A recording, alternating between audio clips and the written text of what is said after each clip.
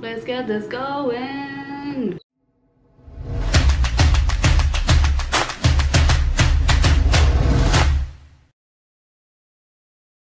Hi everyone, it's Shivani and welcome back to my channel. Today's video is something I know 17 or 18-year-old Shivani would have died to see or have gotten access to, so I'm excited to finally film this. I want this to be as informational and as helpful as possible, so anyone out there who is interested in working in this industry or navigating it, hopefully this is going to give you guys a holistic overview of my experience on how I broke into Bollywood. But let's get right to it. Number one, what led you to take the leap into such a risky field?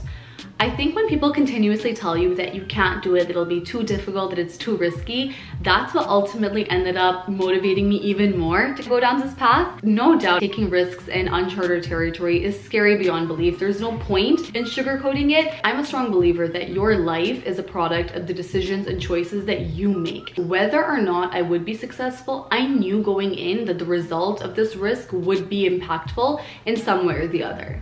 Where should I start if I'm in the US looking for a job in Bollywood? The truth is there's not really a structured LinkedIn or job platform where you're gonna be able to just apply. A great starting point is first narrowing in on what exact role are you going for. Do you wanna be a dancer, actor, a director, a model, a TV show host? Because each route has a very, very different path. Because the industry is extremely network and connection focused, try to find people on Instagram that aren't necessarily at the top of the game. You're not going to be able to connect with Shah Rukh Khan from day one. Find someone who is an actor but not at such a great skill, or a dancer that's just starting out. Try to connect with them and then learn more about the industry. Also applying to organizations like a Miss Malini or Pink Villa or marketing agencies that work on creative projects for Bollywood films are a great way to get that structured approach in the beginning. Next one, how did you get an internship with Miss Malini? Spoken about this in a previous video, which I'll link over here. I saw a Facebook post in 2014 that she was looking for interns. I applied to the company, attached a resume, 2 blogging samples that I just wrote up. Many times I see people that just say, I want an internship, like hire me. Why? What do you bring to the table? What value are you gonna add? Be very clear and concise. That's the best way to land an internship anywhere. Where did you work in order to start interviewing so many famous people? I started at Miss Malini in 2014, and that was interviewing people for the blog. I wasn't necessarily in front of the camera, it was just more for the print interview. In 2015, I started interning at the Asian variety show, and that's the first time I started interviewing stars for an actual TV show that was in front of the camera. How difficult was it to manage your time, and how did you consistently put out content on your craziest of days? It was very difficult because I was juggling so many different roles as a TV show host, as a model, as an actor, as a content creator, and no matter how busy my day was, I always wanted to make sure I was consistently sharing the real behind the scenes of my journey in Bollywood, and I really wanted to show you guys that journey and the process on social media for you all to follow along in that very moment.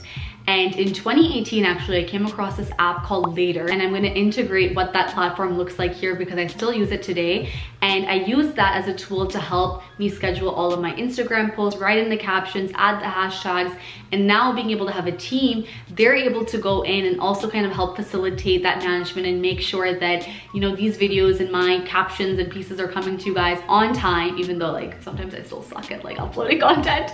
But I reached out to the brand and they graciously gave my online community a free upgrade for 1 month to their growth plan. So I would definitely check out the company because so many of us start out social media kind of as a side hustle and we don't really know where it's going. But to really see that growth, you kind of have to be on top of it, and Later was definitely a tool that helped me.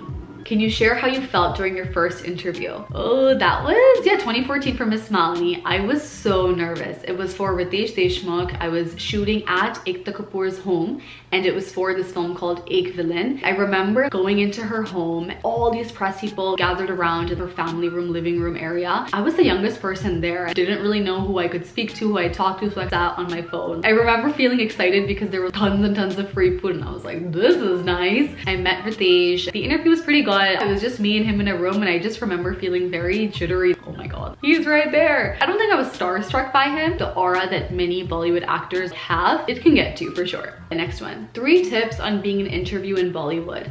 Articulate clearly what you're trying to say, smile, and bring a warm energy into that room. That's what ultimately eases an actor or actress to just feel more comfortable around with you. And 3, it's easier said than done, but try to have a conversation with them. You know, try to keep it like flowy. Next one, what was the most impactful interview you had? There have definitely been a few. There was one I did with Tapsi Pannu. She is just so dynamic, so intelligent, very honest about her experiences in Bollywood. She's unfiltered. I really enjoyed interviewing her. Another person I really enjoyed getting to know, and I was pleasantly surprised, was interviewing Sunny Leone. She's just such a badass, so funny, and she's so, this is who I am, take it or leave it. I loved her spirit. I wasn't expecting to have such a fun conversation with her before, during, and after the interview.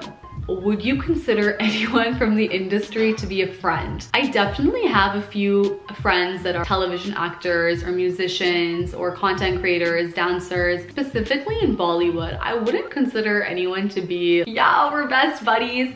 But yeah, there are definitely a few people that like follow me on Instagram, so I guess we're online social media friends. I don't know. How did you perceive the industry before joining, and how do you perceive it now? I definitely glamorized everything about Bollywood. I thought it would be bigger than life, like sarees are flowing, you know, all that jazz. Pretty quickly that bubble gets burst and you realize it's a very confusing, connection-based, hierarchical industry that's not as pretty as it seems, right? And there's a lot of behind-the-scenes stuff that happens. At the same time, I also became a lot more empathetic towards celebrities. You just think that every single celebrity just is living this glorious life. When you get to see them on set and you interact with them and you see them, you're like, oh my god, like they're real human beings. You just see Bollywood through a different lens when you're actually working there and you're seeing in and out what it takes to get to a certain level. Did you ever feel unwelcome? Very few people that made an effort to actually get to know me, to invite me to a party, to just hang, but I get it. Like, I'm not salty about it. People already have their groups made. It can be very cliquey. And ultimately, over time, I was able to find a genuine group of friends. Does fame have drawbacks? Was it tough to cope with the sudden change? Is this question referring to me having fame? I think it's about me. Okay, I'm not famous, y'all know that. I will say this though, the more you grow on social media and the more people like see what you're doing day in and day out, people's perceptions about you change for the better or for the worse. Ultimately, I don't think I pay much credence to it on a day-to-day basis. Did you ever feel like giving up? Give up? Yeah, there were definitely a few times where an interview has gone terribly wrong, or a casting director has said something really mean about an audition, or you read a statement of something you've said online and it's been totally taken out of context and you're like, well shit, like these are all the signs that I'm not supposed to be in this industry. Yeah, you just have to get up and show up the next day once you get it together. Did you ever turn down a shoot or opportunity, and why?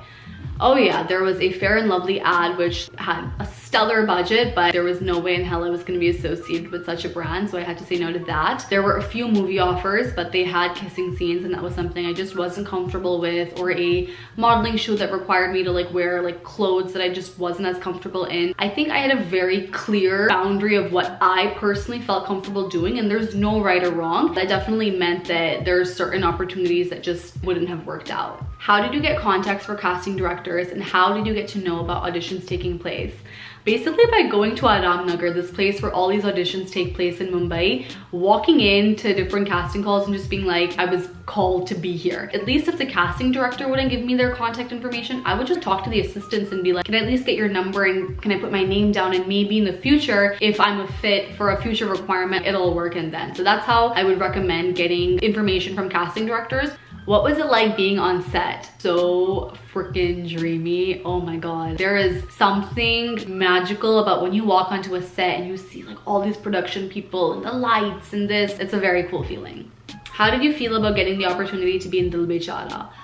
So guys, I actually have not watched the movie. I'm in it for a hot 2 seconds. The experience was definitely very surreal, very bittersweet given everything that's happened. Still kind of just like I can't believe that moment actually happened, but when I do watch the film, I will definitely film my reaction and do another video about what that entire movie process was like. And last one, what led you to decide to leave the industry? The clarity of what my vision for happiness and success looked like is what ultimately led me to leaving the industry and moving back to the US. And that will be the topic of my next video. So, you know, see more of these, you should totally, you know, like and subscribe and do that thing and send it to your friends and be like, you should go into Bollywood too. So anyway, I hope this video was helpful. I hope you guys enjoyed it. If you are thinking at all about going into Bollywood and want to know more, why don't you guys drop down more questions and I'll do more specific videos on each of those topics. Have a wonderful day wherever you are in the world. I will talk to you guys soon. Bye.